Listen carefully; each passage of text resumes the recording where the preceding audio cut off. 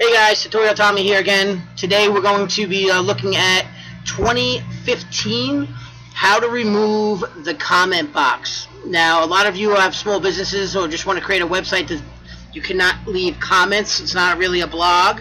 So we're going to go ahead here and get rid of this leave a reply, logged in as an admin, and the comment box altogether. So how do we do that? Very, very simple. And if you notice, it's not just on one page. If I go to home, it's on my home page. If I go to Sweet 16 Ideas, it's over there too.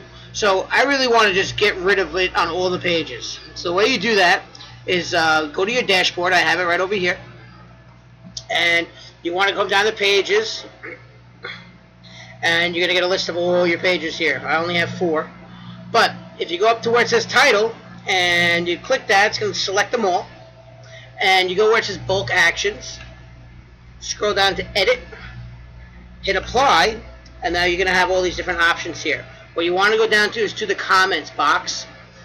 Click on that and do not click on do not allow. All you have to do is update that, and let's see what we have here. Let's go back to our Sweet 16 Ideas. Let's double click on that, and boom, it is gone.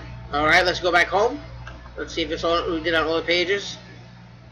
Home, no comment box, and business directory. Okay, we have something else on there, but there's no no comment box. So there you have it. Hope you liked it. Hopefully this solves your problems. If you've been trying to do this and you don't know how, please subscribe. I got more videos coming out in 2015 about 2015, and they will be out very shortly. Alright guys, have a good one.